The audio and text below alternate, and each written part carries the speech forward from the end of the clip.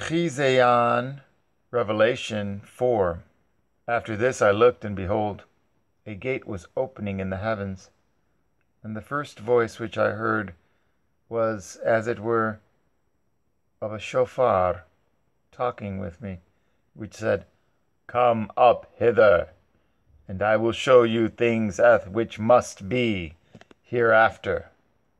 And immediately I was in the Ruach, and behold, a throne was set in heaven, and one sat on the throne. And he that sat was to look upon like a jasper and a sardine stone. And there was a rainbow round about the throne, in sight like unto an emerald. And round about the throne were 24 seats. And upon the seats I saw 24 elders sitting, clothed in white raiment, and they had on their heads crowns of gold.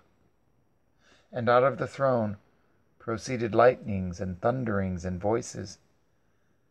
And there were 7 menorahs of fire burning before the throne, which are the 7 ruachot of Yahweh.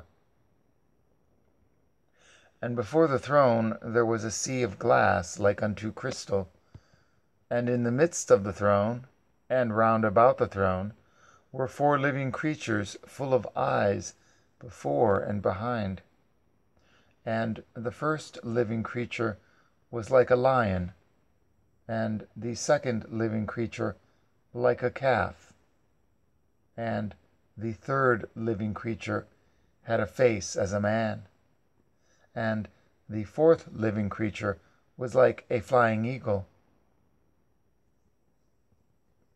And the 4 living creatures had each of them 6 wings about him, and they were full of eyes within. And they rest not day and night, saying, Holy, holy, holy, Yahweh Elohim Sabaoth, which was and is to come.